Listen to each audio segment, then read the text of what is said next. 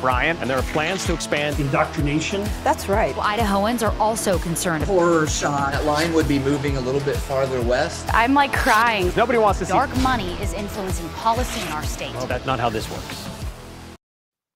Well, hello there. I'm Brian Hyde, and this is Nowhere to Hide. Thanks for joining me today. We're going to be talking about a bad case of the blues, as in Idaho is flirting with becoming a full-on blue state. And, there are many times in life it's very satisfying to be able to say, I told you so. This isn't necessarily one of those times, if only because there is a lot at stake. So thanks to the Institute for Legislative Analysis for their just released report, Democrats control Idaho Senate, Republicans narrowly hold the House. Now, I'll explain the methodology by which they arrived at that, but basically they have done a very thorough analysis of how each legislator votes. And based on that vote, they've assigned them philosophically to which party they would belong to. In other words, does their party advocate limited government, more personal freedom, or does it advocate more government, more expenses, less personal freedom? So let's take a quick look at some of the details on this. This was published on limitedgov.org. A just released study on the Idaho legislature has found a number of Idaho lawmakers are incorrectly aligning themselves with political parties that do not match their values based on their voting records. Now, the findings are part of an analysis of 5,670 lawmaker votes conducted by the Institute for Legislative Analysis, or ILA, a national policy and data hub recently established by the former scorecard team of the American Conservative Union, PAC. So here are some of the particulars. The study reassigned each lawmaker to the correct political party that matches their philosophical values based upon their votes. And the data reveals that philosophically democratic lawmakers are actually in control of the state Senate, 21 Democrats to 14 Republicans. Yes, some of those Democrats actually are registered as Republicans and have run as Republicans, but how they vote actually shows that they're much more in league with their Democrat counterparts. While philosophically, Republican lawmakers are holding onto a narrow majority in the state House of Representatives. That would be 38 Republicans to 32 Democrats. All lawmakers are placed on a 0 to 100 political ideology scale based on their adherence to the limited government principles of the U.S. Constitution. Well, that's hardly an objective. Is it really? I mean, I don't know if you can get a more objective source than that, because it's right there in plain writing, plain declarative English. You don't have to, well, I guess if you are on the Supreme Court, you might have the need to twist it and turn it and try to manipulate it into something that fits what you want. But the average person should be able to read the Constitution and easily understand this is legitimate, this is something to which people consent to government doing, versus government that's so big that it's there to tuck you in at night and read you a bedtime story and wake you up in the morning when it's time to go to school at a government school. So the way this works is scores of 0 to 50% equate a Democrat philosophy, while scores of 51 to 100% mark a Republican philosophy. Look, I know somebody's going to protest, well, aren't there more parties than just the two? Yes. So this isn't quite the binary choice that you're thinking, but it's still nonetheless a very revealing look at what happens when these lawmakers run as Republican but cast their votes otherwise. Let's take a look. It says the ILA applies the same methodology to every state that it researches. Now, I thought this was interesting. In most states, including California, Florida, Ohio, and Pennsylvania, not a single self-defined Republican scored below a 60%. Meaning if they ran as a Republican, they tended to vote as a Republican. But Idaho, wait till you see some of these scores. Idaho represents one of the very worst cases of fraudulent party identification, maybe even worse than what the ILA recently exposed in Wyoming, which is suffering from a very similar blues problem. People who say, I'm red, but vote blue, predictably every time. So this is a graph that illustrates this. It's hard to see because the print is very fine. So I'm going to switch over here to some of the names in the Idaho Senate. Philosophically Democratic. Now you'll see that some of these, well, of course, that is a Democrat. But look at this. Treg Burnt for Meridian, 45%. He's safely on the Democratic side. This was an interesting one. This is from my backyard. Linda Wright Hartgen, 42%. And some of them you would expect, okay, well, yeah, these Melissa Wintrow, of course, she's pretty hardcore Democrat. Look how many Republicans. Chuck Winder. Yes, the Godfather, Chuck Winder. He only comes in at 44%. Now, let's look at the ones who are philosophically Republican. Let's see if I can pull this up here. Here we go. Philosophically Republican. These are the senators. Notice anything about the ones that score very high? Scott Herndon, Tammy Nichols, Glenita Zeiderveld, Dan Foreman, among others. I'm leaving a few out here and there. Chris Trakel, Brian Lenny. These are the ones that Governor Little is actually actively working with various groups to send out campaign mailers or even door-to-door messages, basically saying these people are trying to turn Idaho into San Francisco. In other words, he's targeting people from his own party. But here are the philosophically Republican ones. You'll notice the 5 troublemakers are on this list. Kind of makes you wonder, wow, I wonder why they would want to get rid of them. Why would some of the people in power be so interested in tossing them, overboard? Now, in the House of Representatives, again, here are the philosophically Democrat representatives. And there are some names that you would expect to see in there, but there are others like Rod Furness. Man, I thought he was a pretty strong Republican. Matthew Bundy, same thing. Julie Yamamoto, dependably Democratic. Ilana Rubel, I actually just had a chance to interview her this morning. Wonderful lady, very, very hardcore Democrat. And look, just 2 places up from her, Greg Lanting, who is a Republican from the Magic Valley, but is performing as a Democrat. And I mean, look at the percentages. He's at 34%. So again, this is just one measure. It's not supposed to be a comprehensive, this judges their very soul, but what is showing is their rhetoric does not always match their voting record. Oh, by the way, for the more conservative or philosophically Republican voters, you'll see some familiar names on here as well. Heather Scott right up there near the top of the list, among others. And look, it's not to say that, therefore, all politicians are bad. Just you need to be aware as a voter that some people will say anything in order to get into power, and then they will do anything to stay in power afterwards. And I don't know if it strikes you as odd, but to me, that's a little bit disturbing that Idaho has such a strong appearance and reputation of being, it's a red state, it's a conservative, it's a Republican state. Basically, if you win in the Republican primary in the springtime, you're pretty much guaranteed you're going to win in the fall. That's how strong a hold the GOP has. Except now we have, groups pushing, but we need to open the elections up and we need to do ranked choice voting. We need to do something. They want to fix the system because it makes it easier to get those wishy-washy ones that will say one thing and then vote another way. Oh, by the way, you're probably wondering, so how did our beloved Governor Little stack up in this? Well, I'm glad you asked, because here's how he stacked up. Not impressive. 42.53%. And they do go into a little bit of detail as to why the governor's ratings are so low. He governs like a Democratic governor. So the ILA also evaluated the bill signage and veto history of Idaho's governor through the nation's first legislative governor rating system. And the analysis found that Governor Brad Little sided with the limited government position 42.53% of the time, which corresponds with a Democratic political philosophy. I mean, I've seen people pointing that Dustin Hurst especially has been pointing this out on Twitter for ages. What does it mean when the Democrats all are in agreement with you, Governor, among others? Well, that means you're aligned with people who want to expand government. The data revealed that Governor Little strongly aligned with limited government on policies relating to election integrity and individual liberties, but he aligns with the progressive wing of the Democratic Party on fiscal, spending, and regulatory-related issues. And the money, by the way, that's where you really got to watch, because right now it appears that the legislature more and more is just becoming kind of a clearinghouse for taxpayer dollars to be laundered to various special interests that have curried the right kind of favor with those in power. The governor and every lawmaker has provided separate ratings across 10 key policy categories to help better pinpoint political party alignment.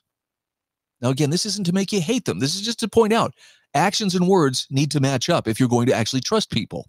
Unfortunately, it appears a significant number of philosophically Democratic lawmakers have decided to mislabel their party affiliation as Republican. That's according to Ryan McGowan, CEO of the Institute for Legislative Analysis. This deceptive practice by so-called Republican lawmakers should greatly concern the citizens of Idaho, as it is resulting in the implementation of big government policies. Such policies are familiar to progressive states like California or New York, places I don't think are shared, or places with values I don't think are shared by many in the gem state. He's got a good point. But hey, don't worry. We'll just convert the gem state, right? Tammy Nichols, Senator Tammy Nichols asks, is this why Governor Little wants to get rid of the 5 red senators? Is it because philosophically Democrat ideology can't mesh with strong conservative ideology ever, and therefore it must be eliminated? I do have to agree, this is one of the things that these legislators, especially these senators, have been very good about. Not only calling the governor and others out when they have stepped out of line in terms of living up to the ideals they claim to espouse, but also they have been very strong advocates for limiting government power, limiting the costs of government wherever possible, which of course is always portrayed as why they're throwing the children to the wolves, for dark money from out of state. Nope. If there was ever a time to open your eyes and recognize who is actually on your side and is working to protect your freedoms, now is that time. Because the people who are ending up on the blue side of that equation, they'll tell you they're on the side of freedom. What are their actions saying, though? Do their actions square with their lofty ideals that they're expressing? Turns out, most of the time, no. So, let's talk about the addicted to outrage individuals. This is a tempest in a teapot that nonetheless just whistles and whistles, hoping that somebody will listen. Oh, Idaho Leaders United, taking a bold stand here by reminding us that hate has no place in Idaho. The following former, current, or prospective lawmakers have shared this statement to denounce the Idaho Freedom Foundation's hiring of a known anti-Semite and white nationalist. I want to see some proof here. Well, he said things that we interpret as anti-Semite. Okay, but what does that mean? Well, they can't really do that. We said it. Isn't that enough? Not really. If you don't see your lawmakers on this list, please email them. And they then give you a nice list, Madame Defarge style, of lawmakers who have bent the knee and kissed the ring. And basically, they've attended their own struggle session and confessed their sins. And they're calling out and asking people, please put pressure on the ones who haven't taken our pledge. Now, it's more than ironic. These are some of the same people, Idaho Leaders United. How dare any political party ask its leaders to take a pledge? And yet here these guys are demanding a pledge. I like Brian Allman's some summary of what this press release says. Breaking news, legislators and candidates who've always hated Idaho Freedom Foundation have denounced IFF. And I'm sure they're eager to invite anybody to their pity party that they can get. But it's all faux outrage. So here are a few of the better responses to Idaho Leaders United. Oh, please. A bunch of sanctimonious quasi-do-gooders pushing a fake narrative so you can all feel morally superior. Give me a break. That may seem harsh, but it's a great point. People who have to demonstrate how good they are by denouncing the thing that everyone denounces and, adding my name to the list. I, too, stand against this. That's wonderful. Hey, good for you. But do you want to really show me that you're a good person? Show me by how you live, how you treat other people, how you conduct yourself. The hard work of actually being a good person as opposed to proclaiming it because, look at me, I'm against the right thing or the current thing, because it changes from time to time. They need outrage in order to generate likes or views or whatever. It's clickbait for the easily distracted, which unfortunately I'm pretty easily distracted since I noticed it.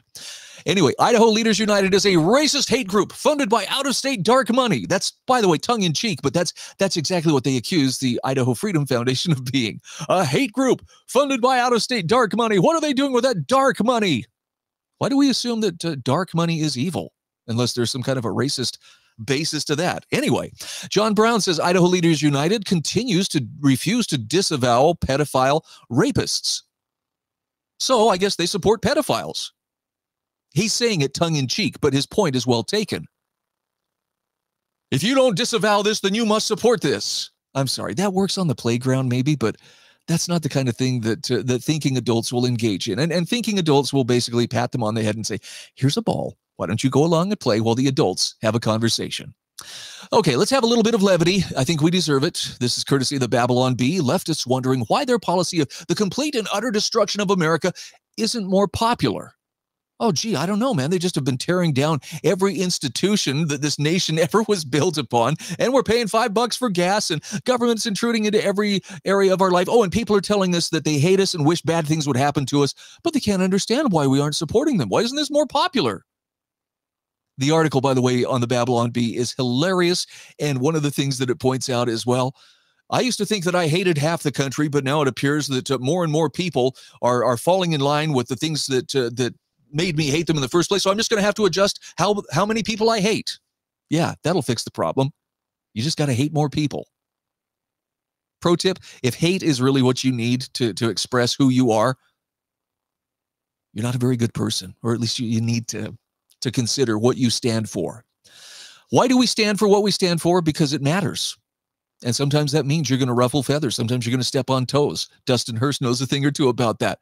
But I love the quote that he put out here from Seth Dillon. We need to stop caring about what freedom might cost us.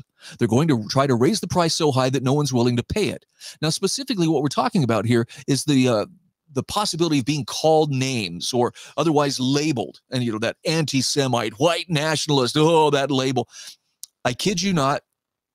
There was a poster on X who actually was trying to make something racial out of the fact that a blogger had been kicked off of a previous social media, and it wasn't for anything, you know, nefarious. It just, a bunch of accounts got suspended. His was one of them. So when he rejoined that social media, he came back as, it's Brian Allman, and he came back as like Gandalf, you know, fell when he confronted the Balrog or whatever that was that he was protecting. Oh, you shall not pass. Well, he came back as Gandalf the White. So Brian, in a nod to the Lord of the Rings, came back and his account was Brian the White. See, he said white. That's racial. So apparently I'm wearing a white shirt, which apparently would tag me as racist as well. Oh, and if you brushed your teeth with a toothpaste that's tooth whitening, sorry to tell you, but you know, anything white, if your last name is White, oh man, I pity you. You're irredeemably racist, and there's absolutely nothing you can do about it. So I guess just do whatever, you know, the party says. No, as Seth Dillon says, stop caring about what the price of freedom might cost you. If it's name calling, if it's someone trying to smear you, so what? If you know what's right, make the stand because it's the right thing to do. One final thought here. All of us are going to face a day where we are going to exit this life. And when we do, that's when we're going to really evaluate. That's when our conscience is going to be there with us. Like it or not, you are going to meet your conscience as you draw your last breath. So if this sign here, I need to be able to tell my children, I did not stay silent. If that means something to you, then let that be a guidance that sticks in your heart and something that calls you to action. Sitting silent and just, well, they can all go to hell in a handbasket without me. I understand the sentiment. I don't like to get caught up in it either. But I'm also very serious about, I will not allow the day to come, number one, to where I can't tell my children that I was, you know, that, oh, I didn't want to speak up because I didn't want to hurt anybody's feelings. No, I want them to know I didn't stay silent. And yes, people did not like it. People were angry. They wished bad things to happen to me. Didn't matter. It was the right thing to do because freedom mattered more than keeping my feathers, you know, unruffled. Likewise, if you are a person who really wants to have a clear conscience, you know, your kids and grandkids standing around your deathbed, do you want to be able to tell them that you stood for what was good and what was true? Or do you want to tell them, well, I went with the lesser of two evils, or I went along because I wanted to appear as a good person? I know how I would want to answer that. And there's another aspect too, and that is when some of these people who are the strongest detractors from freedom, when they start to come around to their senses, or if they ever start to see how wrong things have gone, and they say, well, why didn't somebody say something? I will be there to tell you, hey, you don't have the excuse of no one ever told us. We damn sure told you. You just didn't want to listen until you had to. You know, it's much better to get on board the truth train when it's your own voluntary choice instead of when reality is forcing you on there with a pitchfork. Just saying. Thanks again for tuning in. I'm Brian Hyde, and this is Nowhere to Hide. Are biased, the Idaho Press Club are biased, all media, newspaper, radio. To be completely blunt here, Brian, and there are plans to expand indoctrination. That's right. Well, Idahoans are also concerned. Horror shot. That line would be moving a little bit farther west. I'm like crying. Nobody wants to see dark money is influencing policy in our state. Well, that's not how this works.